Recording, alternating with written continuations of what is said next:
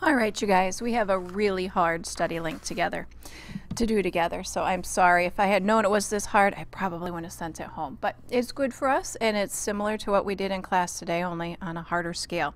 Trying to make it easier for us, I said that our median step length was 12 inches and that our steps per minute were 90. So those are rough estimates.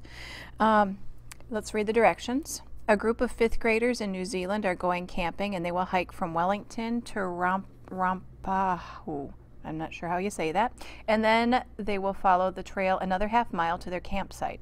Use the map on this page. The scale is 1 inch equals 400 miles, as well as your class median step length and the number of steps in a minute to make the following estimates. A reminder, 1 mile equals 5,280 inches. Okay, so the first thing we need to do is do some measuring. We need to measure from Wellington to this name that starts with an R that I can't pronounce. You're going to need a ruler. Pause now if you need to go grab one. All right, and we're measuring in inches, so make sure you're on the inches side. Okay, so if you're measuring, you can see that it is slightly less than a half inch. A half inch is 200, so we'll say it's somewhere in between if you look closely. And let's do a rough estimate. Let's say it's about 150 miles. And now it says about how many miles is it from Wellington to the campsite. Well, if you remember, we are going to go an extra half mile. So again, we'll do a rough estimate and we'll make it 151 miles. And now it says about how long would it take the students to arrive at their campsite if they don't make any stops. They're walking. This is a long way to walk, 151 miles. So we need to do some multiplying and some dividing. In this case, you can use a calculator if you want to. Pause now if you need to go get it. Okay, so first thing we needed to know was 90 steps in a minute. And the other thing we need to know is 12 inches is the same as 1 foot. I picked that one on purpose to make it a little bit easier for us. And so if we're going this many miles, then we know it will be that many steps. So we are going to actually walk 5,280 steps for 1 mile, but we need to walk 151 miles. So get your calculator handy and do 5,280 times 151. You're going to get a big number. Ready for it? 797,280. If you didn't get that number, try it again in your calculator. Hopefully I got the right number.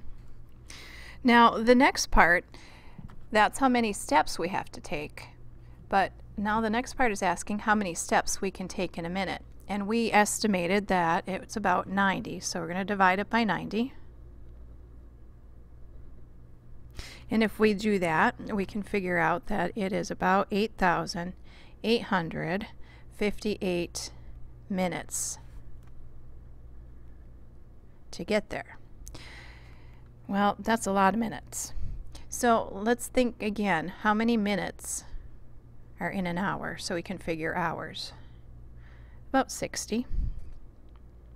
So we'll divide by 60, and if you do on your calculator, you should get 147.6.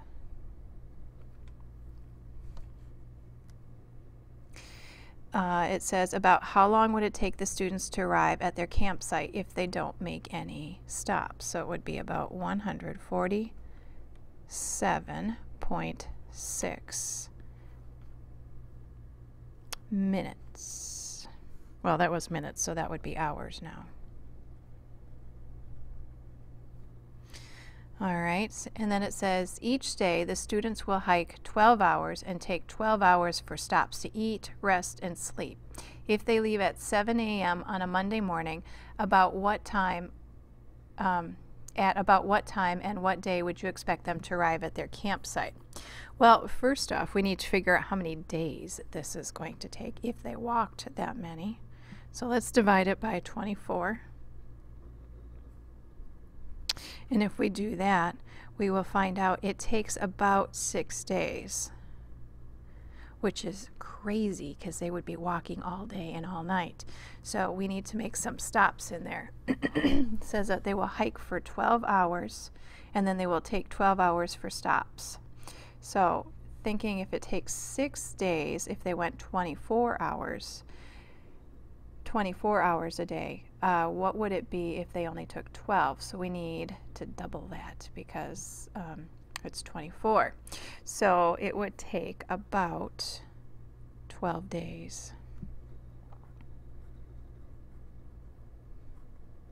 I don't know if that sounds fun or not.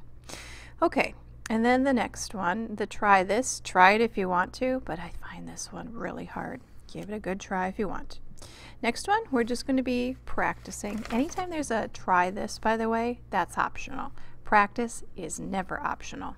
So here we go with our multiplication. 48 times 15.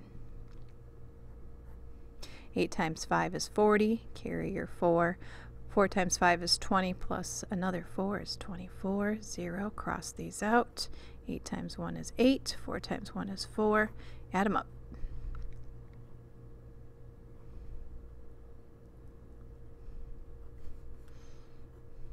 Oops, I wrote it wrong. 720. Glad you are using pencil. This one, we're just straight adding. Be careful to write them down correctly. Easy to make that mistake when you've got so many digits.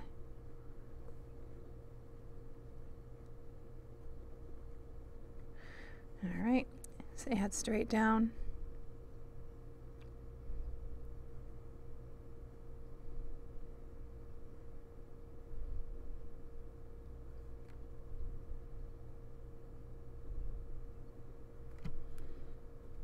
And I got 90,361.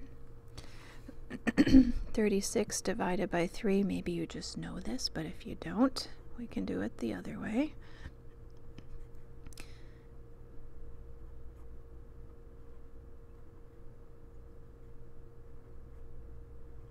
And you find out it is 12. And then this one, I like to just stack it up this way so I don't have to rewrite everything.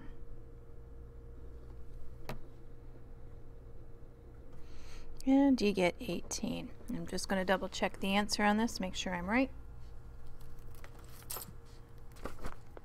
90,361.